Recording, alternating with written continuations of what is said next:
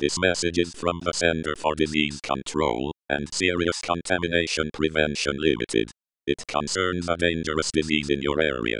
Please stand by for instructions, which will keep you safe from the dangerous contagion. If you can see this message, a dangerous contamination is in your area, which can spread by aerial spores, or through the saliva of infected persons. This contamination can cause extreme bodily mutation, and encourages the infected to harm the uninfected. This infection can also reanimate the dead tissue of corpses into infected persons. Therefore, there are certain steps you must take to remain safe. You should wear thick clothing and a face covering at all times. You should also keep in a cold environment, as this slows the progression of the infection. If you are forced to fight an infected person/entity to defend yourself, do so using fire or cutting weapons.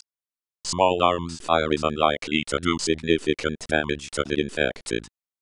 Please stay inside to stay away from those who have been infected. Please stay alert and prepare for further guidance on this infectious disease. Thank you for your attention and cooperation.